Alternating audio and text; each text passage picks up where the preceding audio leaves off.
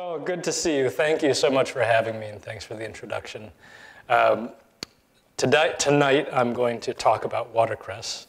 I don't remember coming up with the title that we gave you, Reflections on Writing and Illustrating, but I think I just chose something as general as possible so that I could, figure out what I wanted to talk about later. I'm going to talk about Watercress. Watercress is a picture book by Andrea Wang, illustrated by me.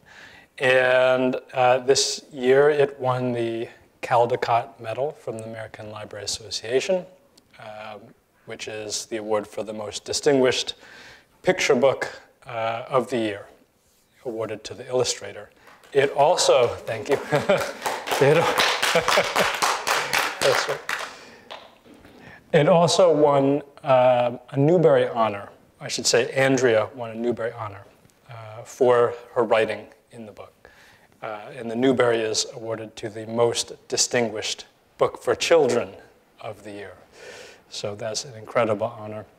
And it won an award from the APALA, that's the Asian Pacific Librarians Association, in the picture book category. So it won that award too. So it's highly decorated. We're very, very lucky and fortunate to have had such a great reception for this book. Tonight I'm going to talk about illustrating it, how I came to illustrate it, and how I went about doing that and what the book means to me. I'm going to start, though, by reading it to you because I'm going to guess that not everybody has read the book. And so we'll start with, I'm going to actually get my copy of the book and read it from the actual pages. But it will be on the screen, too. So this is the half title, and it is Watercress by Andrea Wang, pictures by Jason Chin.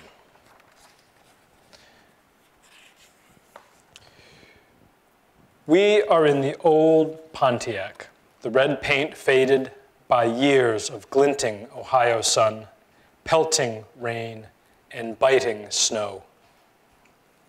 The tops of the corn stalks make lines that zigzag across the horizon. Mom shouts, "Look," and the car comes to an abrupt, jerking stop. Mom's eyes are as sharp as the tip of a dragon's claw. Dad's eyes grow wide. "Watercress," they exclaim, two voices heavy with memories. From the depths of the trunk, they unearth a brown paper bag, rusty scissors, and a longing for China. They haul us out of the back seat. We are told to untie our sneakers, peel off our socks, and roll up our jeans. We have to help them gather it. The water in the ditch is cold. It stings my ankles, and the mud squelches up between my toes. A car passes by, and I duck my head, hoping it's no one I know. My parents cut bunches of the small plant, long, stringy stems with leaves as round as coins. My big brother yanks watercress up by the handful, roots dripping dirty water onto my shirt, and thrusts it close to my face. There are tiny snails clinging to the underside. I squirm away. The bag in my hands grows heavier and heavier with the weight of all the watercress. The paper is soaked, and I'm half afraid, half hopeful that the bottom will split, sending all the plants back down into the muck. Finally, we load everything, the soggy bag, my sopping shirt, our sodden selves, into the car and head home. Our original destination is long forgotten, a memory of something unfinished. On the dinner table that night is a dish of watercress, glistening with garlicky oil and freckled with sesame seeds. The mud and the snails are long gone, but I still don't want to eat it, any of it. I only want to eat vegetables from the grocery store. Mom and Dad press me to try some. It is fresh, Dad says. It is free, Mom says. I shake my head. Free is bad. Free is hand-me-down clothes and roadside trash heap furniture. And now, dinner from a ditch. Mom sighs and disappears into her room, returning with an old photo. My family, she says, from before. We stare. Mom never talks about her China family. She points to a small boy as thin as a stem of watercress. My little brother, your uncle. We hold our breaths. Mom never told us what happened to him. During the Great Famine, she says, we ate anything we could find.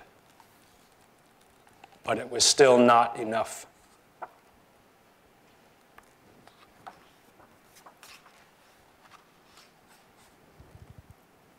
I look from my uncle's hollow face to the watercress on the table, and I am ashamed of being ashamed of my family.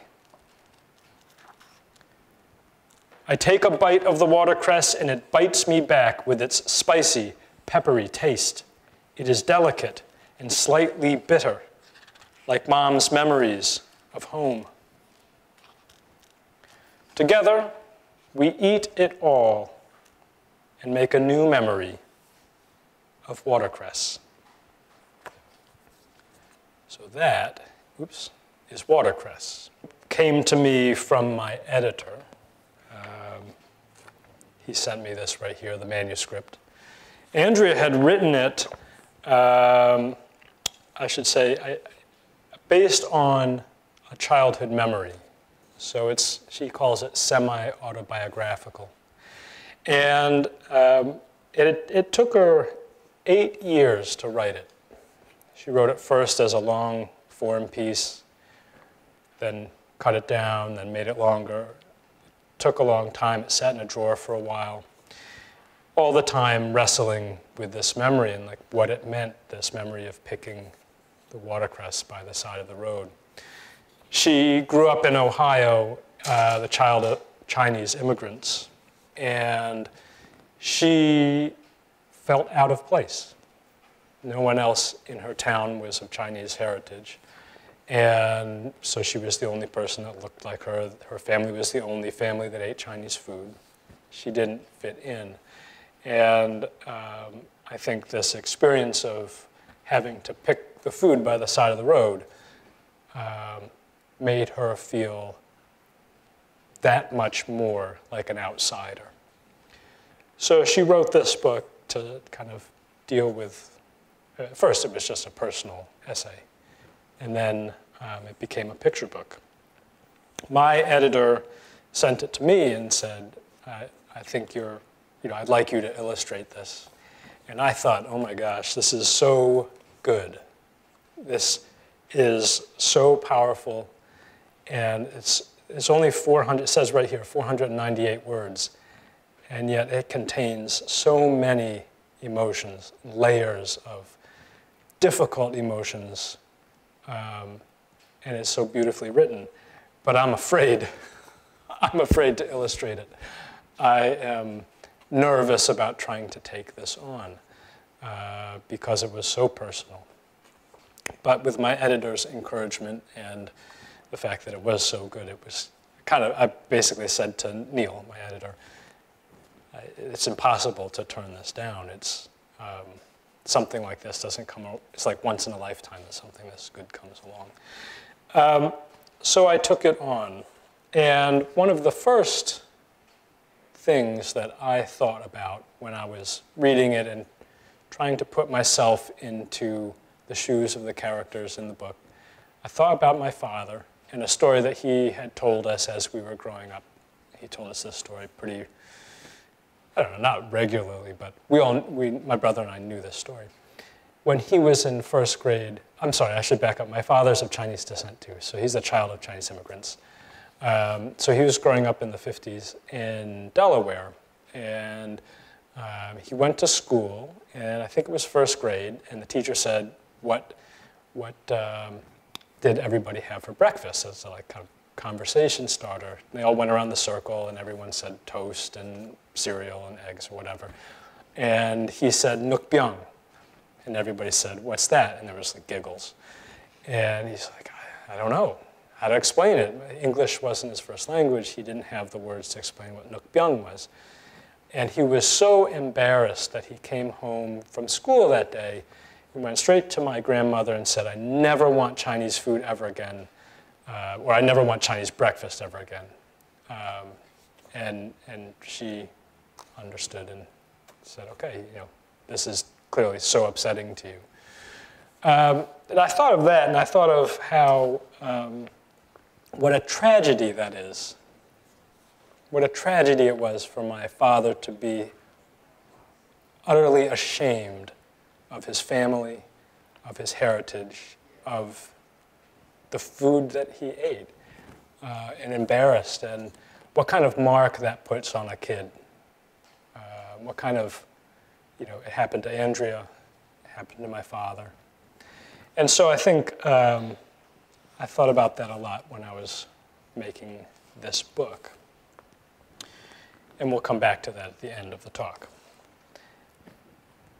I met Andrea early on in the process, and she shared her, the backstory, her family story with me. Now, a lot of people don't know this, but it's not normal for an illustrator and an author to meet each other. The text is done, and then it comes to me. And editors, kind of the unwritten rule of editors is keep the illustrator and the author as far apart as possible. Because ideally you have two passionate artists involved in this project, and if they don't agree, you're going to have some problems, right? So, it's typical. It's not typical for the author and the illustrator to meet. But early on, I think because this was such a personal project, Neil introduced Andrea and I. We met for lunch, and then we had some phone calls afterwards. She told me the story of her family, how they came to America, and all the details that kind of went in that were behind this story. And these are some photos of her family. The woman in the center is her grandmother, and the young girl on the right is her mother. And these were taken in China and Taiwan. They were originally from China, moved to Taiwan, and then to America. And I talked about my father and his stories, and here are some of my family photos, or my father's family photos. My grandfather is got the is under the umbrella there, the sunglasses. My father is the boy on the lower left with the red jacket. And he's the oldest of 4 siblings. So that was the beginning of my research process, okay?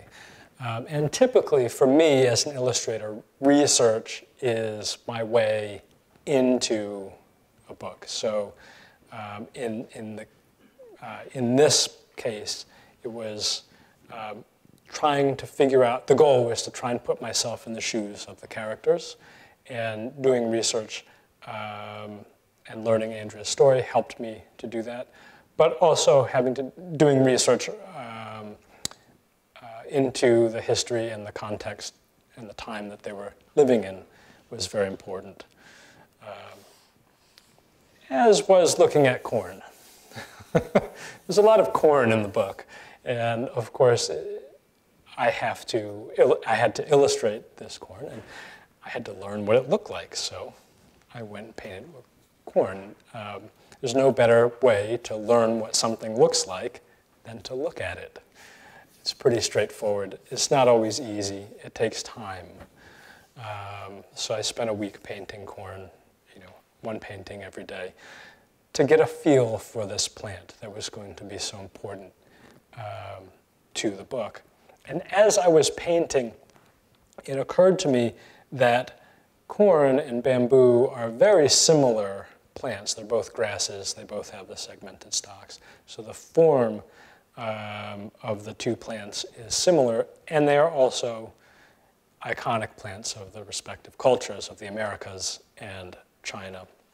So that's where this illustration came from. That was kind of one of the first ideas that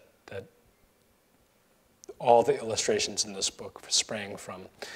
You have the corn on one side fading and merging into the bamboo, taking you from the present to the past.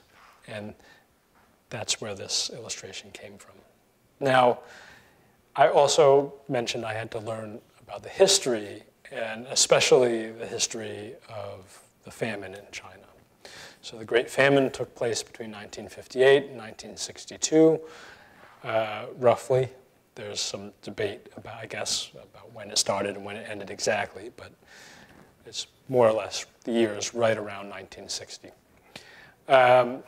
It led to more than 30 million deaths. And when I was learning about it and researching, actually I had taken Chinese history courses in college, so I was relearning. I found some testimonials. The Memory Project is videotaped testimonials of survivors of the famine, and Forgotten Voices is an oral history, interviews with survivors of the famine. And Tombstone is another comprehensive overview of the famine written by a really dedicated historian.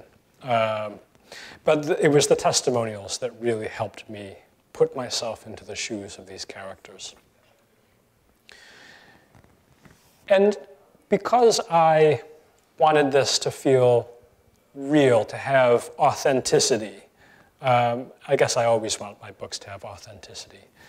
It was important to me to choose a place to set the illustrations and not set it in China as a whole. China is a huge place with a lot of diverse landscapes and cultures.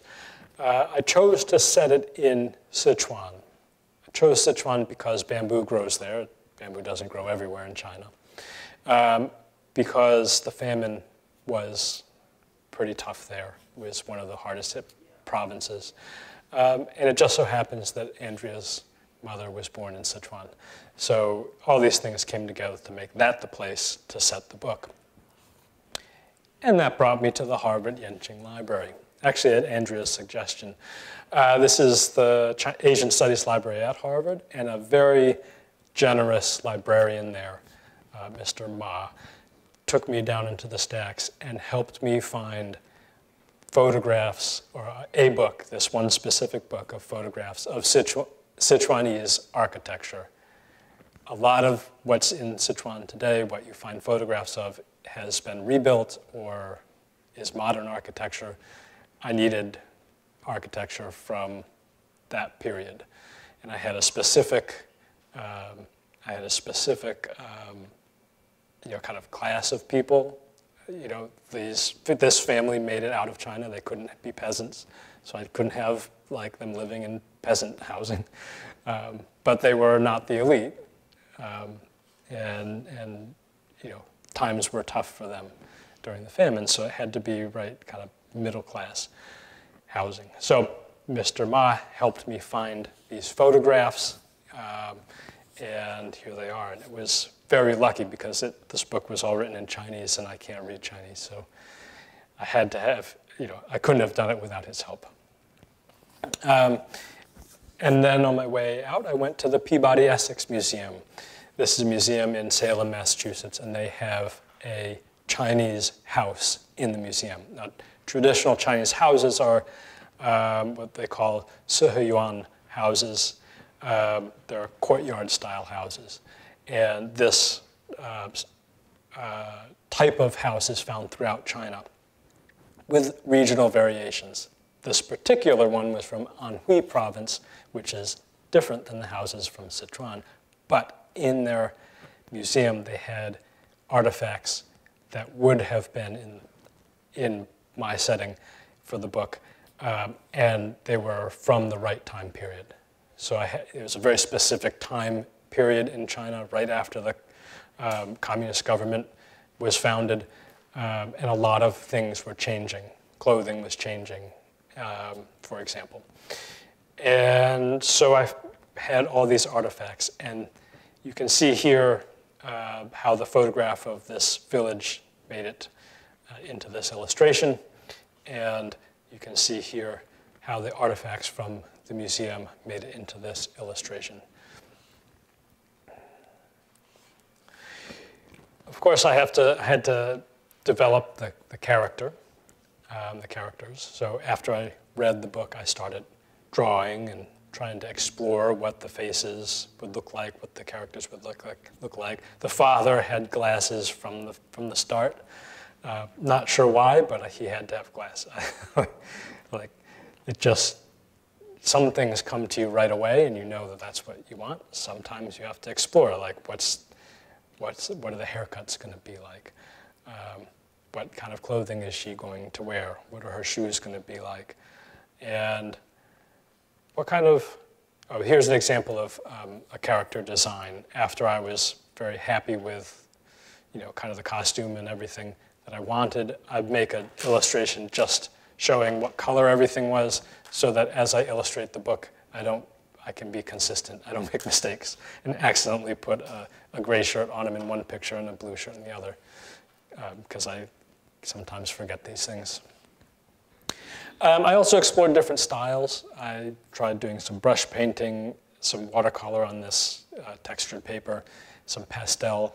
I really liked the pastel and did illustrations, several illustrations in pastel. But I ran into some technical challenges with the medium, and something kept pulling at me, nagging at me, saying, you got to use the brush, because the brush is so important to Chinese culture. And I started looking at Chinese bamboo and landscape paintings, and I realized, I have to go back to watercolor, which is what I usually do, the medium I usually use. So I looked at the Chinese, but I was still hanging on to the pastel. I was like, well, maybe I can do some in watercolor and some in pastel. The ones in America will be pastel, and then the scene set in China will be watercolor. It didn't really work out. But then I did this one, and it, excuse me, and this was it. I will say that in Chinese painting, it's a very different approach than Western painting. When Chinese bamboo painters, excuse me, when Chinese bamboo painters paint the bamboo, each leaf is done with a single stroke of the brush. And you can see here I tried to incorporate some of that into my painting of the corn. If you use a lighter, the Chinese bamboo painter will use a lighter color or less ink to show bamboo that's farther away. And that's also done with the corn here. Also, Chinese landscape painters will use that kind of soft edge and lighter colors to show clouds. And I felt like that gave those pictures a very dreamlike effect. And it's something I wanted to bring into my illustrations. So you can see in the background there, the corn is very soft and washed out. And that dreamlike effect, I thought, went well with the theme of memory that runs throughout the book. And then finally, there's some dry brush technique that Chinese painters use. Western painters use this too. It's not unique to Chinese painting, but you can see dry brushes when you take watercolor and use very little water so your brush is drier. And then as you make a mark, the hair of the brush leaves a texture. So you get kind of a more scratchy mark, if you will. And I incorporated that into the painting of the vegetation and the reeds down, or in the grasses at the base of the bamboo. So you could see the stroke of the brush. I also did it in the hair of the characters. When I make a book, I always plan it out first. So what I showed you there was kind of like development of ideas and medium and style and stuff like that. But there's also the aspect of the narrative in a picture book, that the pictures have to carry the narrative. And I use storyboards and small drawings to plan out what picture will go in on each page and the sequence, so that that narrative flows well. So these are called thumbnail illustrations, and you can see there are different ones for each page. You can see, so I did page 1 and then did page 1 again because I didn't like it. Did page 4 or 5, like 5 times, something like that. So doing small drawings, the thumbnails, allows me to do them quickly and go through multiple ideas in a matter of minutes. In 20 minutes, you can do 5 different ideas, something like that. And more storyboards. And then sometimes one illustration, I'll try out many different ideas for the one image and pick which one I like the best. I have here the book dummy. When I'm happy with the storyboards, I'll do larger drawings and put them together into a book dummy or a dummy book. And this allows me to read it through as if it were a real printed book and turn the pages. The page turn in a picture book is a critical part of the experience of reading the book. Seeing a picture for the time it takes you to read the text on that page, and then the anticipation and reveal of the next page is a really important aspect. And picture book creators, myself included, pay very close attention to what is revealed each time you turn the page and how that interacts with the text. Where do you break the text so that it entices the reader to turn the page, that it builds suspense, and then you reveal what's coming next. So here are some photos of the book dummy that I just held up. And then here's the painting. I'll end with the painting process. So I have a sketch from, I think this one is in the book dummy. But then I refined it because I wasn't happy with that one. So I did a whole bunch of drawings, but I came up with this one, which I like the motion of it and the angle. So I refined it into a more careful drawing with, the anatomy is more accurate and so forth. I put it on top of a light box and trace it onto watercolor paper, and then tape it to a board. I always tape everything to like a plywood board because I like to be able to pick it up and move it as I'm painting. This is the drawing, and then I lay in the watercolor. So it starts with lighter colors first. I always start with the bigger shapes and the lighter colors, and almost always the bigger shapes and the lighter colors. That's the general rule. And you can see that along her arm and along his back and her shoulder, there's white paper left. The white of the paper becomes the lightest white in the image. There's no white paint. Sometimes there is white paint that I go in and add, but in general, I try not to do that. So you can see I fill in the smaller shapes of the corn, so that gives us the detail of the leaves of the corn, and smaller and darker shapes as we go. I think that is the last one. So that's how the painting comes together. This painting took probably 2 days to do. Sometimes paintings take 10 days to do.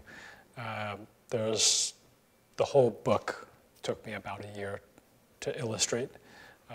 Now, I also write and illustrate books, and when I do that, it takes me a year and a half or so to write and illustrate my books. But this is Watercress. This is how this one came together. And since it's been out, I've been able to, well, a lot of people have read it because of the awards, but I've been able to read it to kids and go to schools. And I've been very, I was apprehensive at first, the first time I read it to classes, because this is not your typical fare for a picture book. It's about shame. I don't know any other picture books that are about shame. Maybe there are, but it's rare. It's about guilt.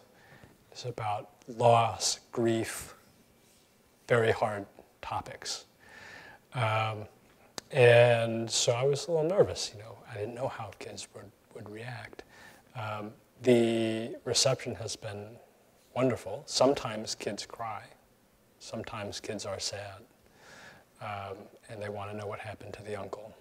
Other times kids want to share. They want to share, you know what, like, I foraged for food too. Or I have hand-me-down clothes too. More often than not, kids are interested in sharing. One girl came up to me and just said, afterwards, she said, "I'm new here." I was like, "Oh, where did you come from?" "Maryland." She's an immigrant. She was in a new school trying to fit in. It spoke to her. She was not Chinese. This story crossed cultural, racial lines, I guess you will. Actually, that moment was one of the moments when I was most proud of this book.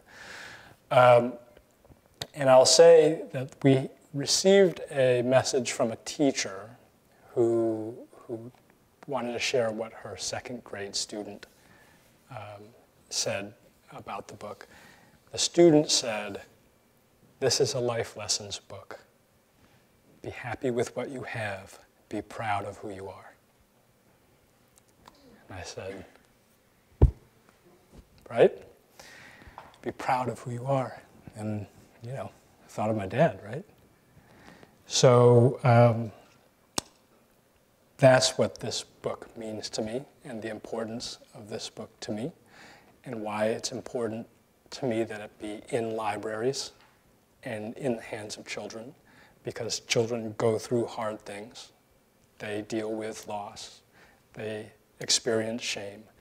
And I can't think of a better way to help a kid contextualize and understand those difficult emotions, and maybe then go on to talk about them and share them and have a discussion about them and process them than a book. And that's why I'm going to transition here. That's why it makes me so upset when I hear of people banning books and taking them out of libraries. This book has not been banned as far as I know, thank goodness. But other books have. Other books about difficult subjects, about people who are different, have been taken out of libraries specifically because they are about differences. They're about gay kids, they're about trans kids, they're about black history, they're about difficult subjects that adults feel might make kids upset. And I can't say that my book didn't make some kids upset. They were sad. It's a sad story, but that's okay. And it is so important that kids see themselves reflected in books, see their experiences reflected in books. Because because that is one really important way for them to know or to learn that they can be proud of who they are, And so we have to fight book bans with every tool we possess. We have to stand by our librarians and by our teachers. We have to support them and tell them that we support them having books about all people in their libraries. It's really, really critical that we do this, because if not us, who, right? So that's, well, this is going on YouTube, so for all the fans out there. And in here, I made a book. The book that came out before Watercress was called Your Place in the Universe. And in this one, it's the storyline or the reader, I should say, the reader is taken on a journey out, zooming out, looking at bigger and bigger things, like how big the Earth is, how big the solar system is, all the way out to the entire observable universe, and to describe the scale of that. Well, I made a companion to that, which is called The Universe in You, and this one zooms in, and in where Your Place in the Universe was about where we are, where do we fit in the universe. This ended up being about what we're made of and how we're connected to the entire universe by the very atoms and particles that make our body, because it turns out we're all made of the same stuff. If you look close enough, I'm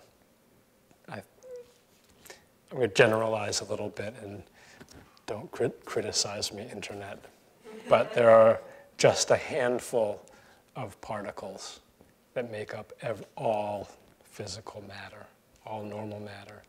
It comes down to roughly 4 particles. I know there's more than that, but that's the spoiler. But yeah, so this one zooms into the very smallest stuff that we know of. It's out at the end of November. Yeah, so right after Thanksgiving it'll be in stores. So I can't wait to actually share it and read it with people. Yeah. Well, thank you all very, very much. I appreciate you coming and inviting me to speak here today. It's been a lot of fun, and thanks again.